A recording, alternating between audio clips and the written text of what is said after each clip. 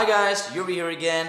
Welcome to YB Plays Music. Welcome to lesson 13 on piano for beginners. Last week I showed you what all the three pedals on your keyboard do, if you have three pedals that is. But I also showed you which one we are going to use the most, and that is the pedal on your right side. So most likely you will use your right foot for that as well. Today I'm going to show you how to use that pedal most of the time. Like, you can actually choose how to use it, but how it's used most often and how to use it as a beginner, I think. Now, like I said in the last video, no matter if you play the notes first and then the pedal, like this, and then release, the sounds keep moving. If you press the pedal first and then the notes, so I press the pedal down, then play the notes, and release, it's basically the same effect. Now in this example, it's not a difference because we only play one chord.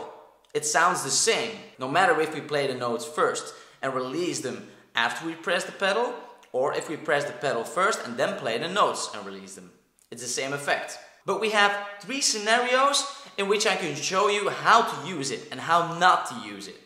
If we play a couple of chords after one another, let's just use, for example, the C chord, the G chord, the A minor chord, and the F chord. Let's use these four chords after one another, like this. Now I'm not using a pedal, of course. Now, what would happen if I just press the pedal down whilst I'm just playing all these chords after one another without lifting the pedal? Let's take a listen, like this. So I press it down and I play the four chords after one another.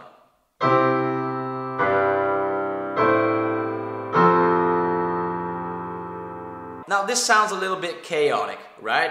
That is because all the notes keep moving, and it sounds really chaotic because all these notes are sounding together and it's not a clear sound, it's not clean. Now how can we separate those? That is by lifting up the pedal and pressing it down again.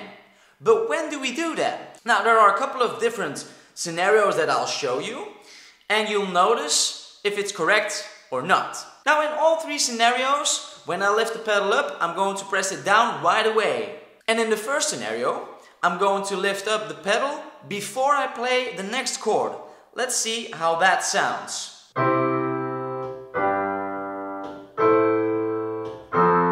Now we have this gap in between the chords. That is because when I play the notes and I release the keys and now I lift up the pedal, that sound stops, right?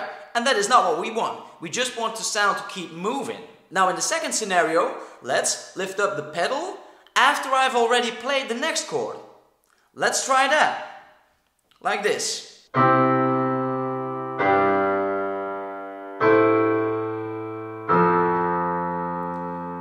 Okay, so what you can notice now, if you listen carefully, is that every time I play a new chord, there is the opposite of a gap. Now it overlaps. So for a short moment, every time I switch a chord, you hear both chords mixed up together, which is not clean either.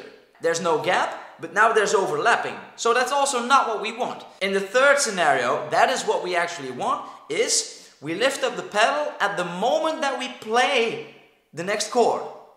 So not before, not after, we have to lift up the pedal at the exact moment that we play the next chord. Let's try that.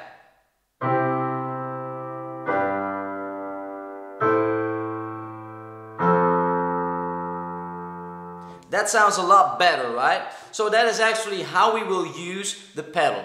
This is a very simple example, of course, but it will help you to understand how to use the pedal, how it works, how not to use it, and how you should use it. So I would try this with different chords, with different notes, and also, like I did in this video, try all three scenarios and just experience the effect of that. And you will notice that this last method is the one that you'll be using most of the time. Guys, I hope you learned something again today. Don't forget to subscribe, like, and share the video. Also, don't forget to check out my other tutorials. I have reaction videos and music videos for you guys to check out. So thank you very much and see you guys next time. Bye.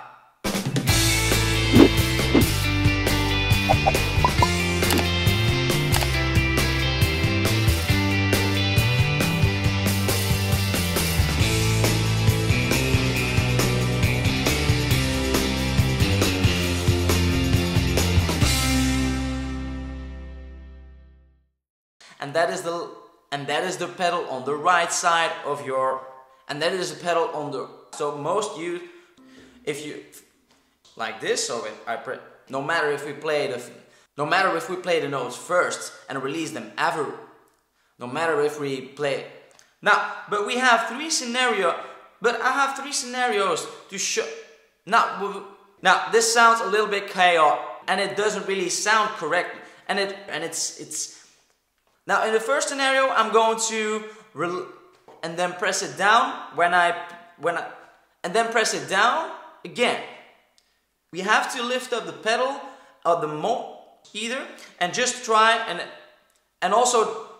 and just experience the effect of. Also don't forget to check out my other, that we lift